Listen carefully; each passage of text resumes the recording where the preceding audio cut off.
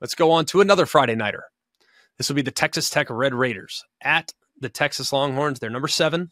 They're about a 2-touchdown favorite or so. This will be Friday, 7:30 Eastern time on ABC. Now, Texas has not clinched a spot in the Big 12 title game just yet. I must be completely honest. I thought they did, but they have not. There is one scenario in which the Longhorns would not be playing on Championship Saturday. That would mean they'd lose to Texas Tech. Oklahoma would beat TCU. Oklahoma State would beat BYU, and Kansas State would lose to Iowa State. In that scenario, they would not be in the Big 12 title game. So it's possible, but looking at analytics, it's like a 4% chance. So if you feel good about putting the money on a parlay like that, go for it, my friend, but I am not going to indulge. Couple things about this matchup. This is one that kind of has been talked about for a while, dating back to August. And if you guys remember and you guys listened to some of our summer podcasts, this was a big topic of conversation with Brett Yormark, the Big 12 commissioner. He was attending a Red Raider Club kickoff luncheon, and they were sitting up there with Joey McGuire, and basically people were asking Yormark about Joey McGuire and, hey, are you going to be able to, play Texas or whatever? And he told Joey McGuire to, quote, take care of business against the Longhorns. Of course, the Longhorns leaving the Big 12. This will be their final Big 12 regular season game. So Yormark in the Big 12 office, I thought it was just in fun. I thought it was an interesting, here we are. It's a game we talked about in August, and here we are sitting final week of the regular season, bringing up a funny story from back in the day. But a couple of things in this one, what will decide the outcome. Can Texas Tech run the football? That's the big question. Because a lot of people are not familiar with Taj Brooks, and he is a workhorse for the Red Raiders. An awesome back. Really, really good. I have been thoroughly impressed with what I've seen from him.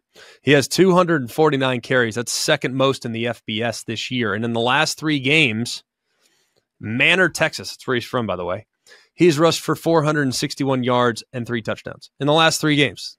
So that's an average about $154 over the last 3, and they've had a 3-game winning streak as a result of his brilliance. Now, most of the damage that Texas Tech has created, if you watch them, a lot of it's really downhill. They're really a between the tackles run team. And looking at some of the percentages, about 72% of their rushing yardage is between the tackles. It's a pretty good stat, and one that I think is very important in this game. And just so you know, they are 5th in college football as far as the percentage of the rushing yardage that comes between the tackles. So that's a really high number. A lot of teams do it outside the tackles. A lot of teams do it on scramble drills. No, there's right between the tackles. You know what's coming. And the problem with that type of approach is that you're playing against the Texas defensive tackles that don't give up anything on the ground. Iowa State last week rushed for 9 yards. They are 5th in college football against the run, about 83 yards a game given up. And they're one of just 9 teams in the country that are averaging less than 3 yards per carry. So Byron Murphy, Tavondre Sweat, they are really big, they are really physical, and they are a massive problem for every single team that's trying to run the ball downhill. They completely took over the game last week. I would think that's going to be a real possibility again this year. But if you're going to move the ball against Texas, it's not going to be on the ground. So far, Texas this season has given up 3,703 yards of offense. Seems like a lot, but over the course of an 11-game season, it's really not that many. The problem is 75% of those yards have come through the air. That is 130th as far as percentages in college football.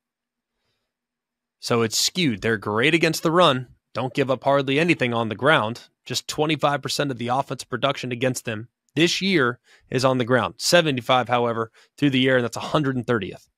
An important stat when taking that into account, which means Taj is going to be important at running back, but it's really going to shift to more Xavier White, who's number 14. He averages a lot of big plays, about 9 yards after catch per reception. He's a big play threat and can be a big problem for him. Another guy that you need to be keeping an eye on for Texas Tech is Miles Price. He's been a little banged up lately, but they've remained hopeful at this point that he'll be able to go. He is excellent after the catch.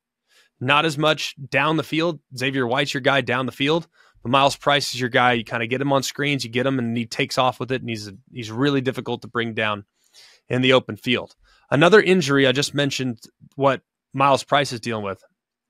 Texas Tech is also potentially going to be without their linebacker, Steve Linton, who's one of their better defenders. And he's missed the last 3 games. Will he be back? It'd be big to get his presence back at linebacker. He's had a couple of big forced fumbles against Baylor, and he would just be a really important piece to kind of add, knowing what Texas can attack you with and how they can attack you. But the big question for Texas, and it remains this and has been this for, as long as I can remember, Texas has got to be able to finish drives. And if not in this game, then the next game, and if they get in the playoff, they have to be able to finish drives, because right now they have 42 red zone penetrations this year, just 19 red zone touchdowns.